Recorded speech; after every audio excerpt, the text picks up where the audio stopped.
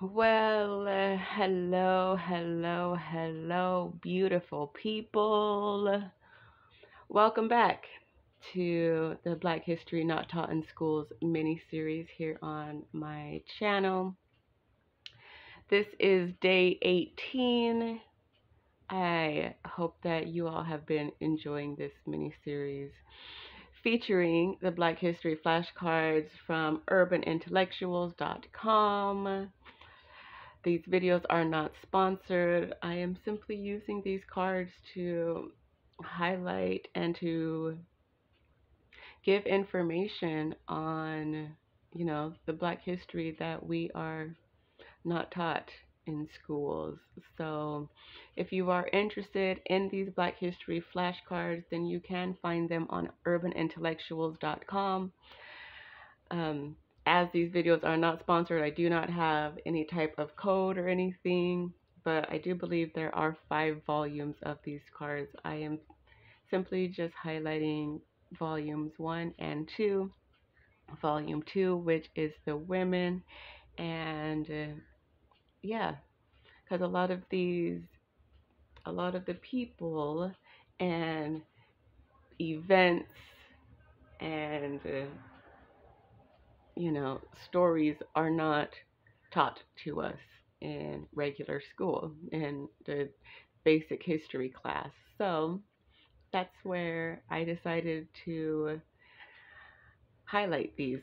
So this is day 18. So we are up to card number 18 in each of these decks. So let's get into it and check these out.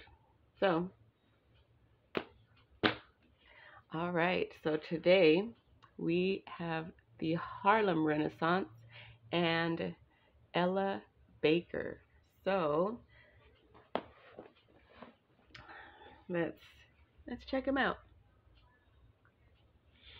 So first, the Harlem Renaissance in Harlem, New York, the 1920s to the mid 1930s, and yeah, as you can see, Louis Armstrong there. So okay. So the Harlem Renaissance was a cultural, social, and artistic explosion, new Negro movement. Grew out of the changes that had taken place in the African American community since the abolition of slavery. Slavery, my gosh. The period of time when African Americans were encouraged to celebrate their heritage, racial pride, creative expression, and intellectualism. And the significant figures included Louis Armstrong, Duke Ellington, Claude McKay, Zora Neale Hurston, Bessie Smith, Paul Robeson, and Langston Hughes. So, yeah, the Harlem Renaissance was a cultural, basically a movement. And it just took place for people to start stepping to their creativity is what I'll say, is that to start being proud of yourself, self-love, creativity, and expanding it from there. So as you can see, there's writers, there's musicians, there's, you know, speakers. So yeah, and a lot of these people based out of Harlem.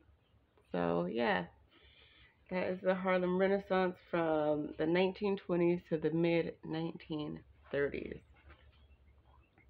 Next, we have here Ella Baker, December 13th, 1903 to December 13th, 1986. So she passed on her birthday, which, wow, this is the first card that I've seen that. So 1903 to 1986. So she was 83 and had a great life. Well, I mean, I just tossed that out there, but had a long life. So here we go.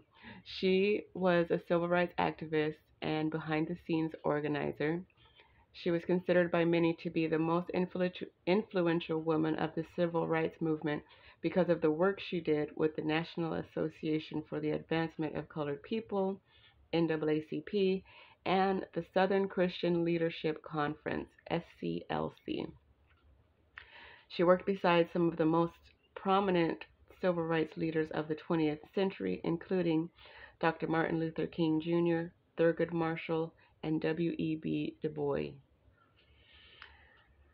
She served as an organizer on the Student Nonviolent Coordinating Committee, SNCC, and guided students who were leading campus sit-ins.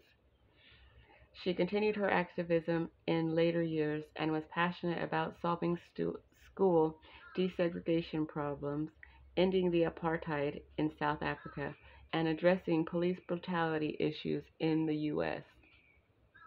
So, isn't that interesting that that's still something that is happening in 2023? Trying to address the police brutality issues in the U.S. And she passed away in 1986. So, what does that tell you if that is something that we are still working on? That the system is working the way that it's been created to work. So, it's not about us trying to change the system, it's about us separating from that system that does not, that will not change.